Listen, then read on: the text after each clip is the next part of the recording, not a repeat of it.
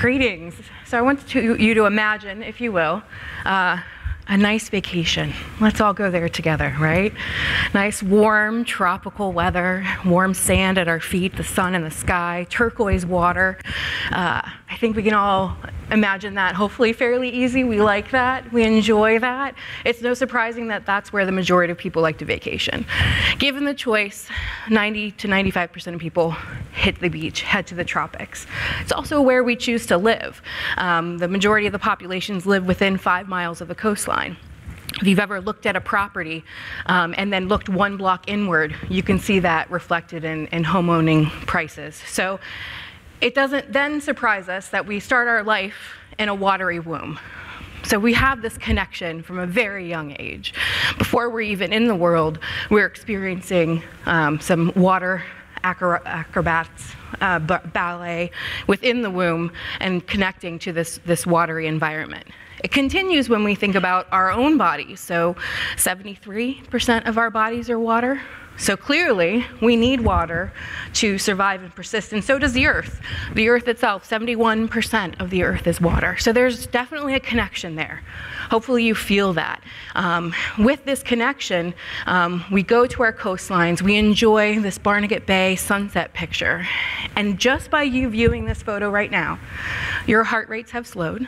Your synapses are now firing at a more pleasurable rate. You want to imagine yourself there. You want to relax and enjoy that time that you spend at the coastline and seeing all that the coasts have to offer.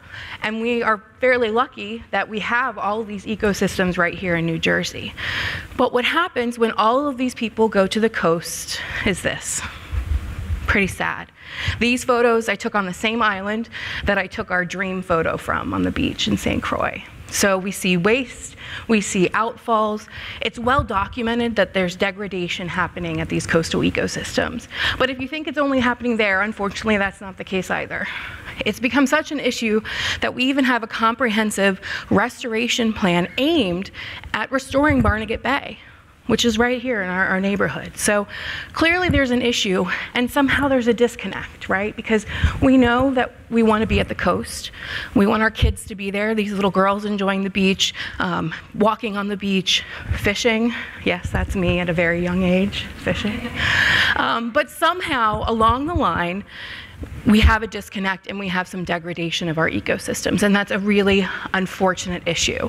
But what is fortunate is that, well, for me, I love what I do.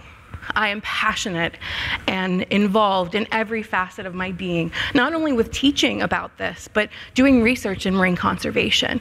And so I'm lucky that I can go out in the world and try and recruit people to help me in this endeavor. But not everyone is as passionate maybe about conservation. When there's some effort involved, sometimes in your pocketbook from taxes, or remembering to do certain things that are better for the environment, sometimes you can't quite get that message across. And so frequently there's 3 main ways that I, as a conservationist, need to reach out to people. And the first is through economic interests. So fisheries. You like to go to the restaurant and have your grouper sandwich, have your oysters on the half shell, have your scallops, whatever the case is. You want to enjoy that food, so then it's in your best interest that we protect that resource. And sometimes that means closing fisheries, having catch limits or fish catch sizes. The second way we can do this is evolutionarily. So sometimes you need to appeal to the idea that animals are going extinct. We've decimated some of the habitats, we've overfished some of the populations so that we don't find these animals anymore. So if we want to preserve the genetic linkages, we need to make sure that we do that in a way that's sustainable. And the last, when all else fails, I pull up a sad whale. When in doubt, appeal to people's ethos, their ethical beliefs.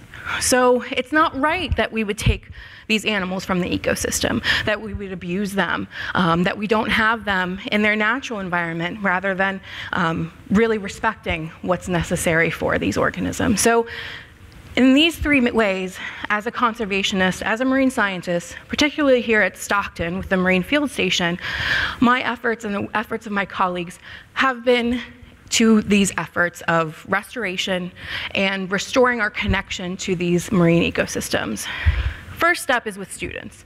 They're my easy target, right? They're already in school. They already have an interest. So when I get funding from groups like the Barnegat Bay Partnership, they're able to really help support some of the endeavors for monitoring.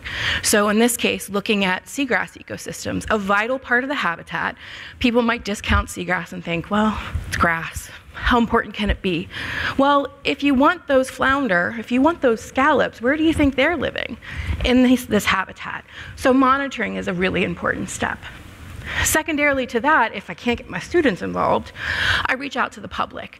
And so this event here was called a BioBlitz. I've done these in a couple different locations, and this is all about getting the public out there and censusing the animals that are present within the ecosystem. So just counting, collecting. So getting a citizen scientist, anyone here in the audience, from young age, you can see a little baby in the photo, to old age, we need your help. Going out and participating in these events and really gaining a respect for what this ecosystem has to offer. But sometimes monitoring and censusing, that's not enough either. We need to be a little bit more proactive. Another program here at Stockton is based on restoring these reefs. So collecting shell, putting this out on the reef, and once again, with the support of some of our local organizations, as well as Professor Mark Sullivan here and Captain Steve Evert, we are able to restore some of these ecosystems. So you here see some students putting out some shell bags. We see a little tropical fish that we caught. This is a win-win situation. All these animals can benefit from this ecosystem. Another way we can do that is by removing ghost pots.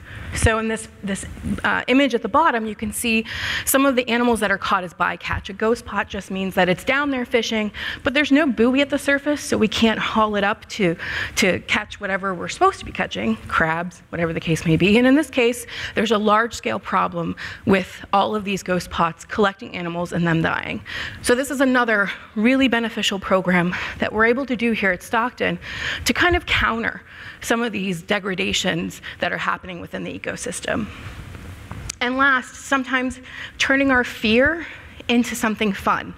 So people fear the sharks. Definitely when we talk about Mary Lee, who hasn't heard about Mary Lee, right?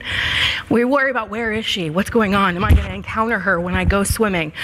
In this case, we can turn that into really citizen-based science that's important. So we go out, we track these. This is with Dr. Derek Burkholder with the Guy Harvey Research Institute.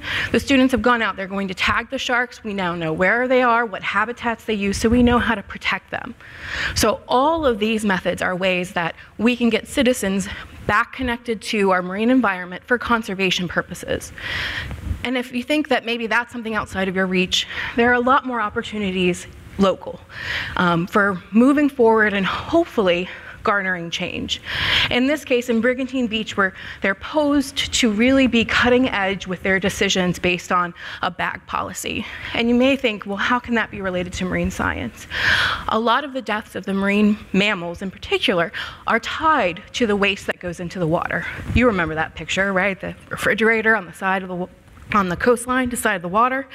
Not a really good scenario. So in this case, they want to now ban the use of plastic bags or charge a fee.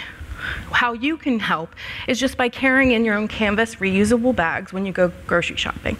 It seems like a very simple thing, but you would be surprised about the pushback that can garner. Instead of just banning or adding a charge, you can actually implement this yourself. Bring a reusable bag or use less. So rather than reduce, reuse, recycle, which I think we all learned at a very young age, the fourth option now is refuse. So just don't choose to take some of these disposable items because they end up in our waterways. And then the last way is kind of a whole new take on recycle. In this case, we're collecting the used shell so that we're able to infiltrate that into our oyster reef programs. So if we have the used shell, now we can actually have reef environments, support diversity of fish, and eventually that translates to the food that's on your table when you go to the restaurant or the grocery store. So all of these are ways that maybe if you've lost that connection, if you know that you appreciate going to the ocean, to the bay, relaxing at the beach with that tropical drink in your hand, remember what also needs to happen, which is to restore those ecosystems. We need to counteract some of the negative influences that we're having in a positive way. And if you're ever wondering, have you reached that point that you need to go to the coastline and enjoy some of that nice ocean salty air, I'll leave you with one of my favorite quotes from Moby Dick, because it really speaks to kind of the mentality that I get to when I'm a little too stressed at work. There's too much going on in my life. And the whole quote basically says, when you've kind of reached the rainy, dreary November days of your soul, or in this case, when you're sorely tempted to go into the street and knock people's hats off their heads, go to the sea. Go to the sea. Enjoy what the ocean has to offer, but realize that the ocean needs your help too, and that by doing restoration, it's your way to connect back and give back to the ocean that connects all of us here. So thank you.